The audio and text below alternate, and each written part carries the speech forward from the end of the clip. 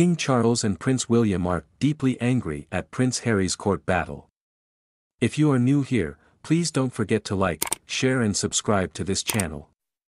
Thank you. King Charles III and Prince William were preparing for Prince Harry to take to the stage once again to discuss family matters. A source close to the royal family said that King Charles III and Prince William would be furious at the prospect of Prince Harry divulging more details about the royal family's private life at court. A senior judge on Thursday ruled that the case of the Duke of Sussex v. News Group Newspapers, NGN, can proceed in part. Harry has launched legal action, alleging that the Sun and the now-defunct News of the World used illegal methods to gather information on him.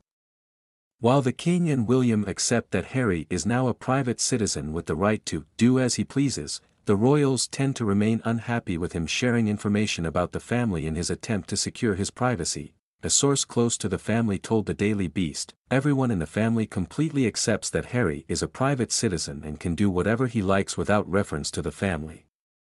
This does not mean that they should like it. Of course, they are greatly disturbed by the prospect of more massive Harry trials, but they were expecting it. There is also a memorable defamation case against the Mail. Their goal is to just keep plugging in and not be distracted by any of it."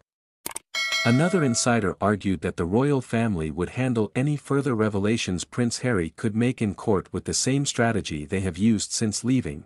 They said there would be no change and that they simply would not respond to any allegations he might make.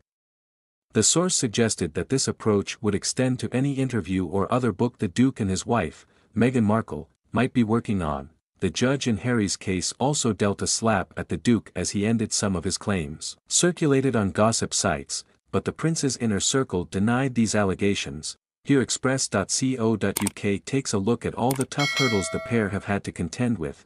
The Duke had earlier claimed that his family had a confidentiality agreement with the press to prevent reporters from intercepting telephone conversations, but the judge said Harry's argument falls short of plausibility, citing the lack of witness or documentary evidence.